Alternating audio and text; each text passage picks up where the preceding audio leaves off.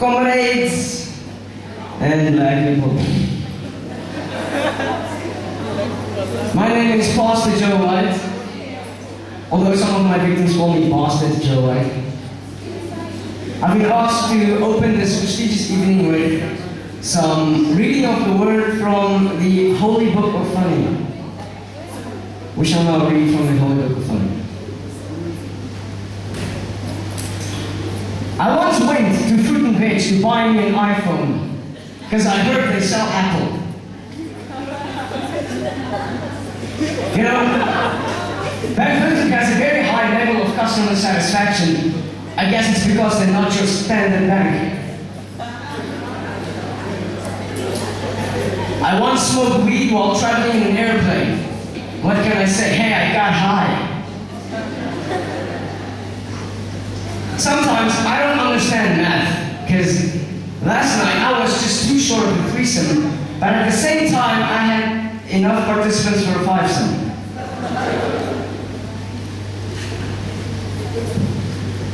I once saw a sign in the mall. It read, shoe store, 2 feet ahead.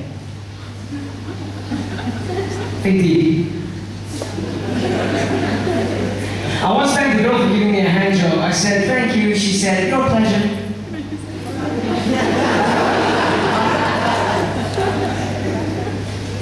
I once smashed in my laptop screen with my bare fist. Actually, it wasn't quite hard. It was actually Microsoft. The other day I decided to go do the right thing and pay my TV license. But on the receipt they gave me, it said, thank you for your donation. I have this dyslexic friend who does everything in reverse.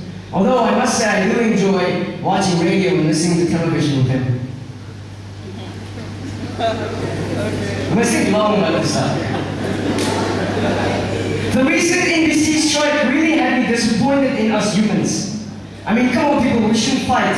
We should stand together and become one Africa. It's so hot these days, when I buy the Namibian sun, it feels like I'm contributing to global warming. You know, summer is the only time when women actually get jealous of the sun. Because girls, no matter how pretty you are, you'll never be that hot. When I was younger, I wanted to take dance classes at MTC, alright? Okay, don't judge me. The sign outside did say tango available. Also, when I was younger, no one wanted to explain to me the meaning of the term lesbian. But eventually I figured it out myself. I once dated a girl who was addicted to oral sex. One day I just couldn't take it anymore, so I told her, listen, enough is enough. A gay guy once came up to me in the street and he asked me, excuse me sir, can you lead me the way to Jesus? I said, yeah sure, just go straight. They say watching NBC television is exactly like watching American baseball, because somewhere you can expect a strike.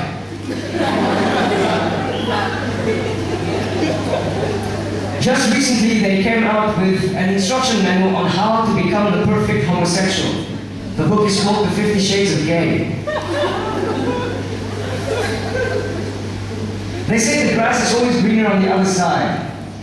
It depends on which side of the Tura you buy from. In recent studies, it's shown that 99% of all men are in fact not dog lovers.